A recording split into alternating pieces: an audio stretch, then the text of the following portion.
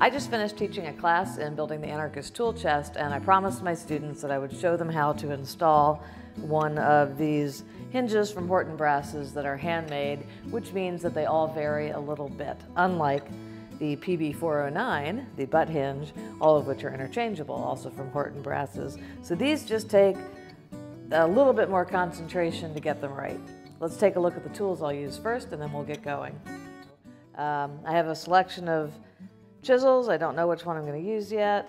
I have a pencil because I can't see very well, so I have my beloved 0.5mm pencil, which drops into my chisel lines. I have a marking knife.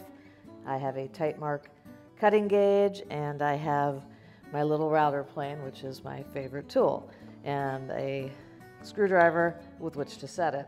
And of course, I have the hinge. So I'm just going to put this hinge in on a fake underside of the lid, basically. This part lips over the back of the chest. You do a mortise for this part of the leaf, and then the other part just gets face screwed onto the chest. But we do need to put a mortise on the back rail of the lid for it to work properly. And I never know exactly where this knuckle needs to end up, so I always start when I'm installing these just with the leaf aligned so that it is on the edge of that rail. And now I'm going to trace around it with a marking knife. I have to hold it really tightly in place. I don't want it to move on me. And if I had two of these handy, I'd show you that I designate one for each of its mortises because, as I mentioned, they are not interchangeable. So this mortise won't necessarily fit the other hinge that comes in the Anarchist Reforged kit. All right, so I've got it all marked out here. Now I'm going to chase those lines with my pencil so that I can see them better. My marking gauge, I'm cutting gauge technically because it has a round wheel on it, and I'm going to set it to the thickness of the hinge plate. So you can see I've got that set, and now I'm going to mark my baseline.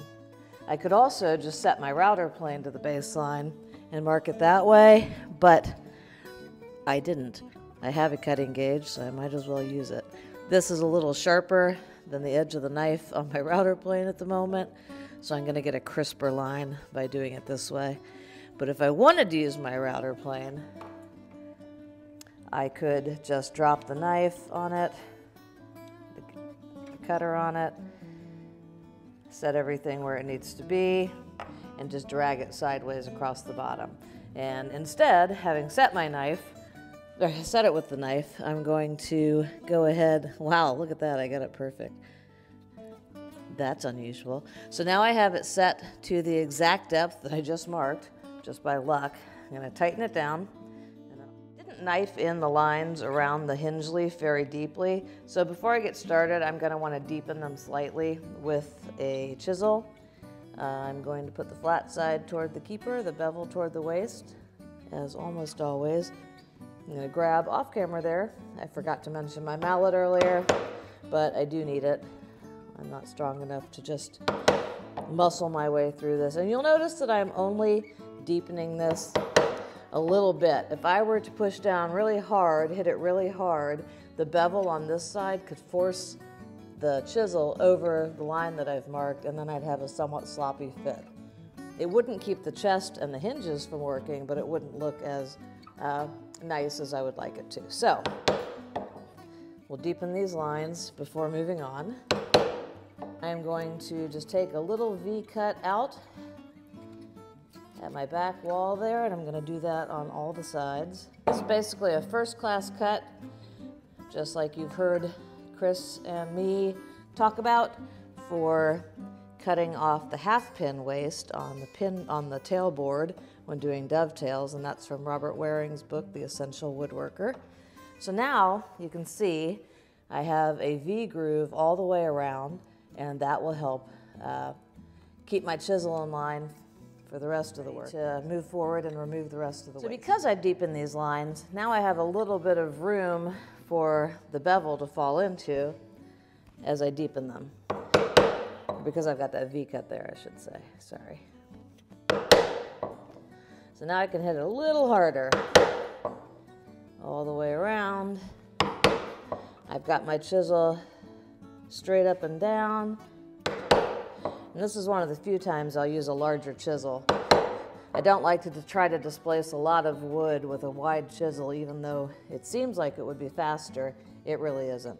So now I have a couple of options. I can either just sort of get started cutting the waste with a bunch of chisel chops wherever. It just helps break it up and helps it come out more easily. I can come across with my chisel and peel it out like so.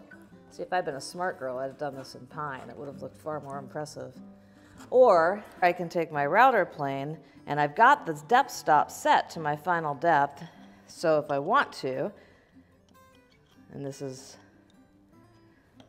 a little bit more controlled if you don't feel confident with your chisel work yet, I can set it and just bring it down in a series of passes, deepening my baseline every time. That's still a pretty healthy cut for that little router plane there.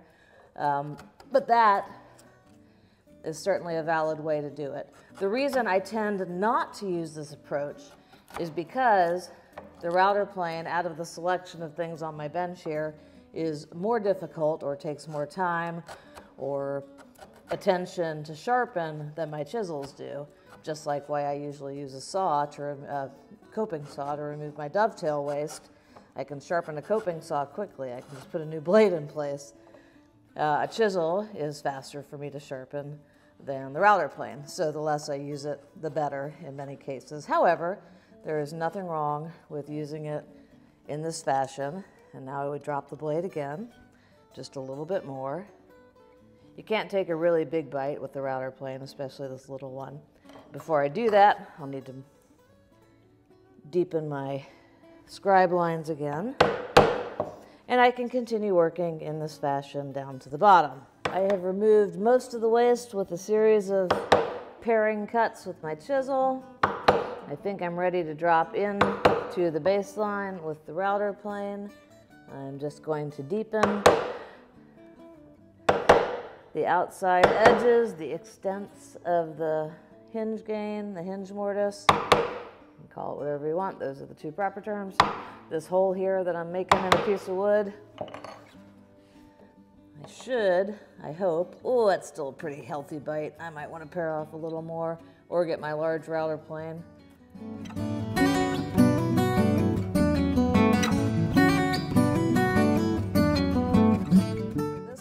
There we go. Will leave me with a nice smooth bottom.